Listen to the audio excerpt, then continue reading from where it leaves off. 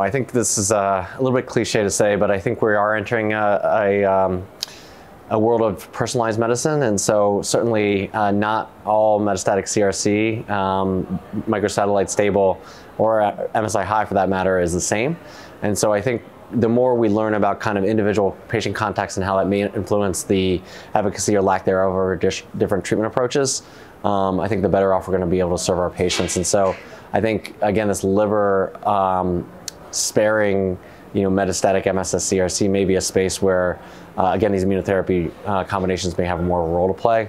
And, with liver disease, maybe an alternative approach or finding agents that will kind of overcome that barrier may be worthwhile.